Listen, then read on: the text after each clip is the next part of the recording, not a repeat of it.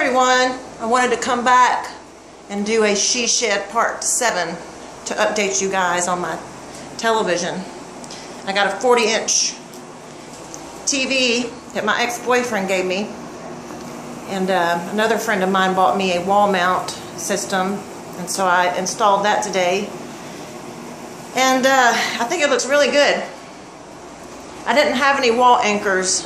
I didn't have any studs behind the wall where I needed them to be in order for this to be centered. So I had to use something called a strip toggle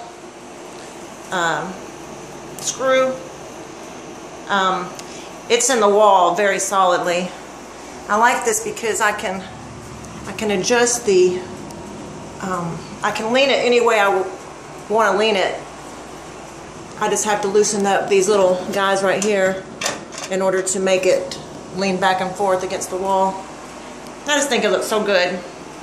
I'm going to get one of those little strips that go on the wall that hide the wire. It just slides inside the little strip, and then you peel the sticky off the back of the strip, and you can paint it the same color as your walls. And I still have some paint left over, so that's going to work out nicely. I forgot to say one thing on She Shed Part 6, my last video, is I showed you guys where everything else was going to be. I showed you I had a new air conditioner, and that there was going to be a chair and a half with the sofa sleeper right there.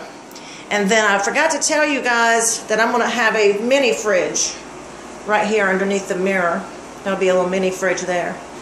And then I told you guys there'll be a sink there. So it should have everything a person should need to survive if they had to.